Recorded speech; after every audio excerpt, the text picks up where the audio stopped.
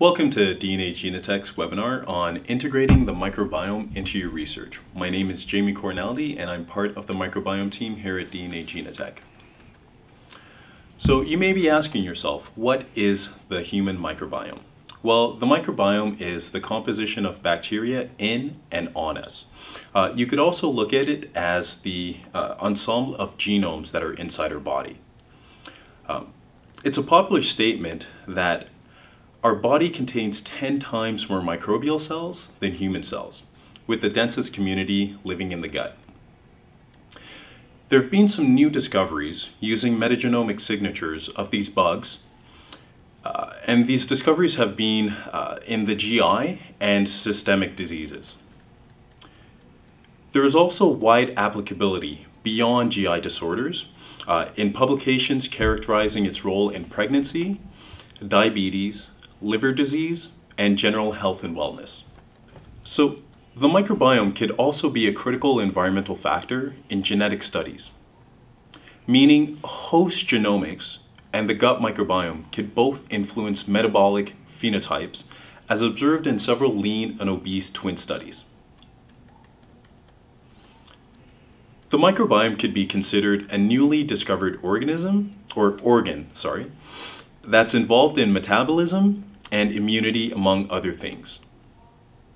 It is also our most intimate environmental factor, contributing to the host's well-being. GWAS studies have shown success in identifying specific genomic regions contributing to the causation of certain diseases. However, there have been some disappointment that a large proportion of the heritability is unaccounted for. A new focus on environmental factors must be placed in these cases, with the microbiome taking front as it's largely inherited at birth.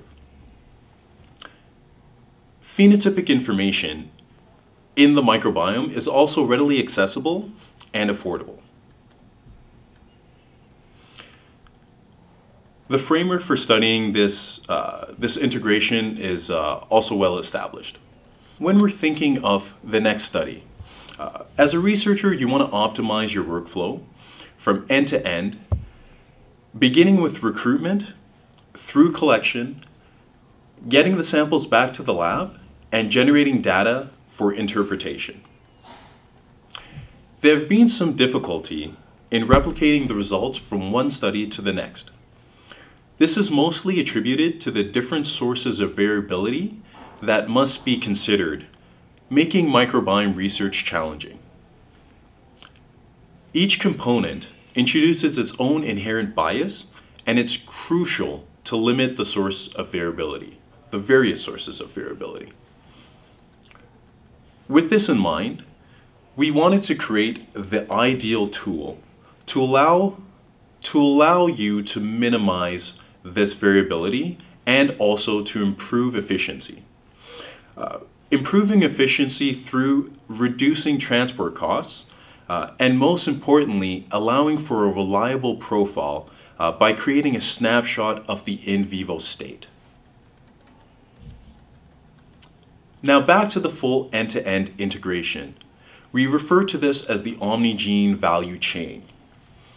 So starting with pre-collection on this value chain, we wanted to completely eliminate the cold chain transport requirements.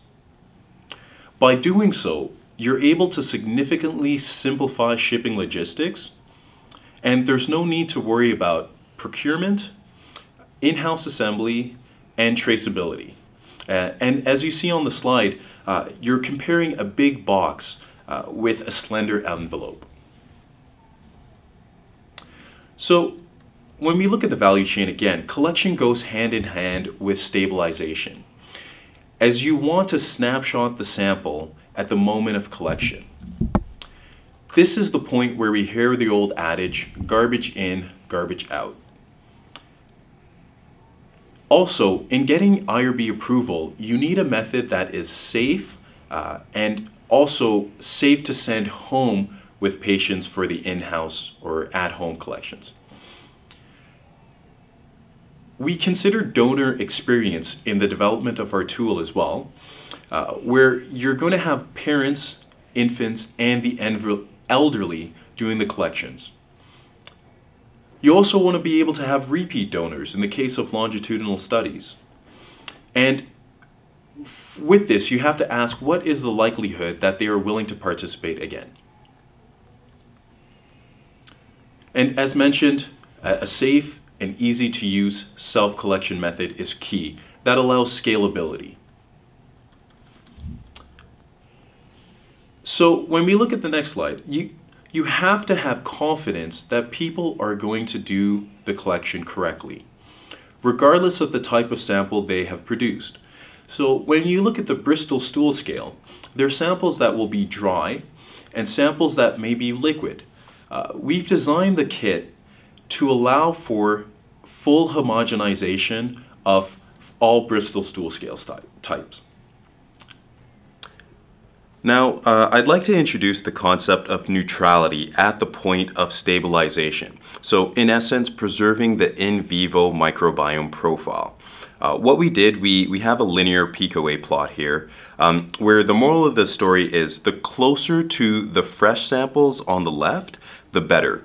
And you could see that out of the 3 OmniGene gut samples, 2 actually overlap, and it's close to the -80 frozen samples as well.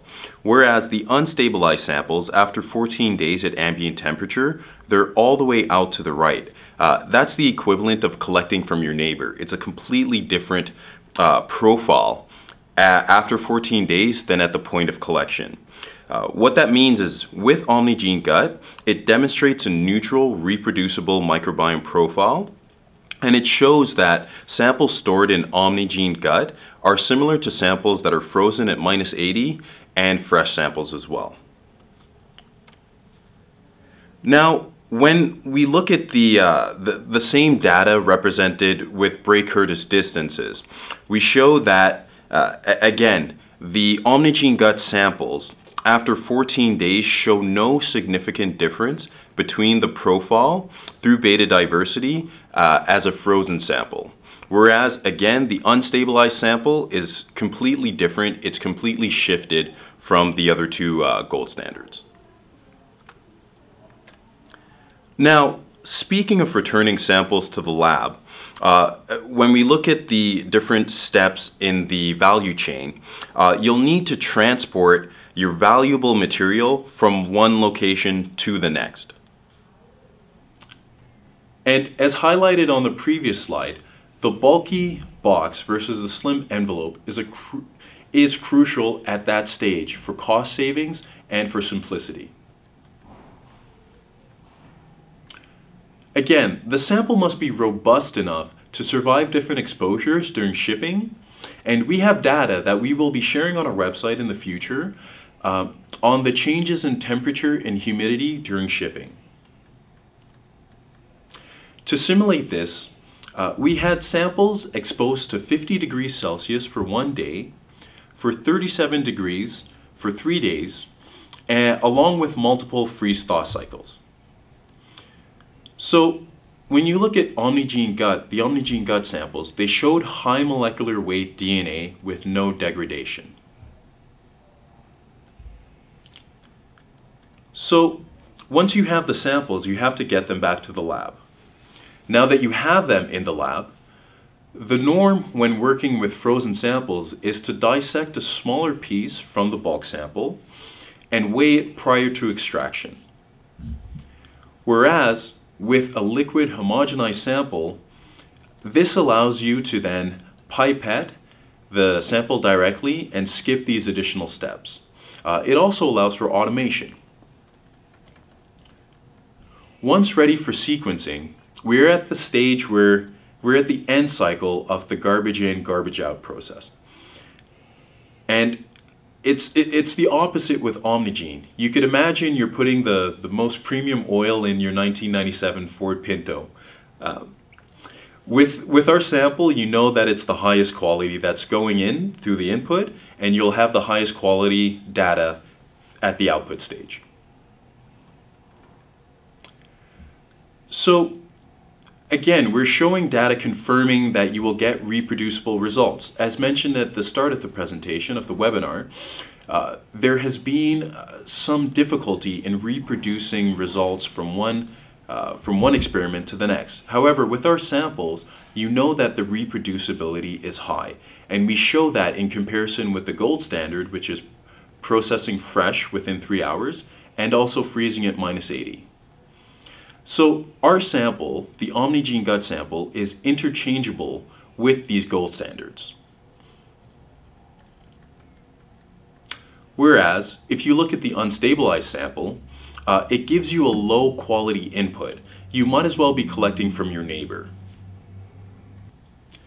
I would like to finish with this quote from Carolyn Compton. If we put the wrong stuff into the front end of our analytic pipeline, we'll pollute the scientific literature with incorrect data that will take us a long time to sort out. This is a crisis that requires disruptive innovation. So please contact me to go into more detail on the data that was presented, and if you want to discuss some experimental or pilot study designs as well. Thank you.